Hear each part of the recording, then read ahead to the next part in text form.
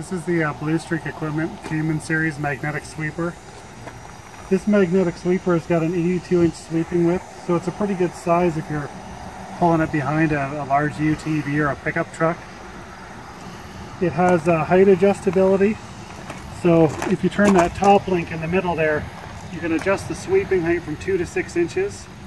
The magnet itself has a maximum lifting height of 10.5 inches, so if you were to slide a nail into this thing, if it was 10.5 inches off the ground, it would pick the nail up. So if you set it anywhere between the 2 to 6 inch sweeping height, you're going to have a lot of power for picking up the metal debris in your yard. This unit's fully enclosed. The magnets are inside this housing here, inside the lid.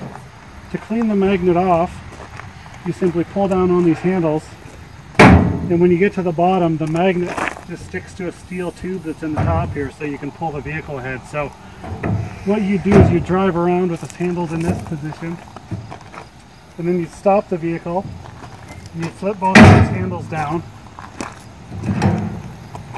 and then you pull the sweeper ahead and your metal debris will stay laying on the ground. So most places that have purchased a sweeper like this from us, typically like a landfill or a mine, they have an area where they're dumping all their metal debris anyway, so they'll just pull this vehicle up to their dumping area, and then they'll release the debris and it just stays on the ground and wherever their metal debris area is. So to go back into sweeping position, you just pull these handles down. You'll notice this moves very easily. The magnets that are inside here, there's 2 of them. Each magnet weighs 185 pounds. And the clean off is assisted with this spring. There's a spring on each side. And then also the weight of this handle. This is a 1 1/4 inch solid steel, so the weight of the handle itself helps counterbalance the swinging of the magnet. The sweeper has height adjustability in the hitch height, so you can change it to different positions. It has a jack. Because the tongue weight's very heavy, it's about 200 pounds on this unit. The whole sweeper weighs about 950 pounds. There's flat proof wheels. So these wheels are 16.5 inch in diameter and 6.5 inches wide. They're solid foam filled. It's got heavy duty spindles rated at 1,000 pounds each.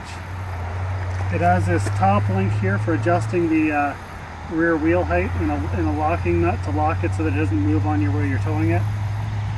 Everything on this sweeper is heavy duty. All of the tube is 3/16 thick steel. All of these plates are at least minimum 1/4 inch thick. Some of them are 5/16. These parts here are 1/4 inch thick steel. The rear tube is stainless steel, 3/16 thick. And then the bottom, the entire bottom pan is stainless steel. It wraps all the way around to the front, so from here all the way down to this area is all stainless steel. As well as this is 1/4 inch thick stainless on the bottom here. And the reason we do that is so that when you go to release the debris, all of it will fall off.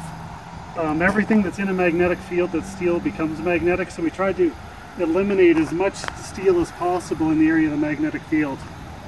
And then these end plates here are 3/8 thick steel, and they connect the rear tube to the front tube.